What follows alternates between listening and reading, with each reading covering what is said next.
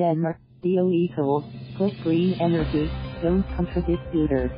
An energy and environment think tank has called on the Duterte administration to issue an executive order to fast-track the development of renewable energy sources while reducing dependence on coal.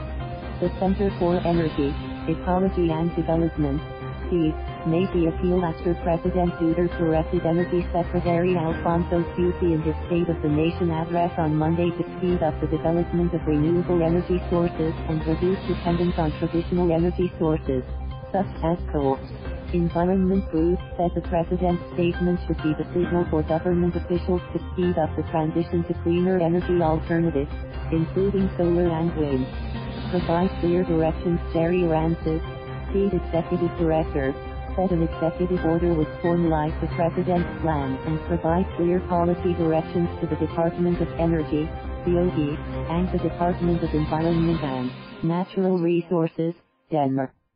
We also encourage Energy Secretary Alfonso Cusi and Environment Secretary Cimatu to outline what it means for expanding policies on permitting processes concerning energy projects and coal-fired power plants in the pipeline, Arances said in a statement.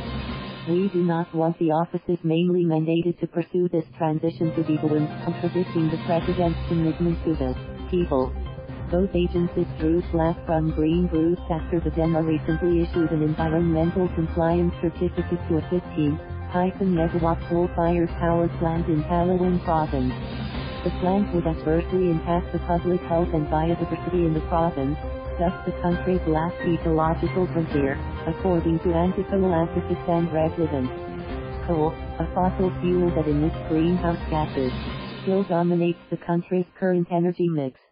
It is seen as a major contributor to global warming.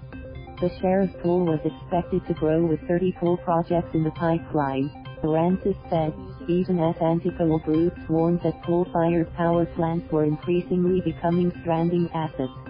The Philippine Energy Plan, formulated by the DOE, also projects increasing coal use for at least 2 more decades. Its growth continues even after the passage in 2008 of the Renewable Energy Act, which pushes for a transition away from fossil fuels.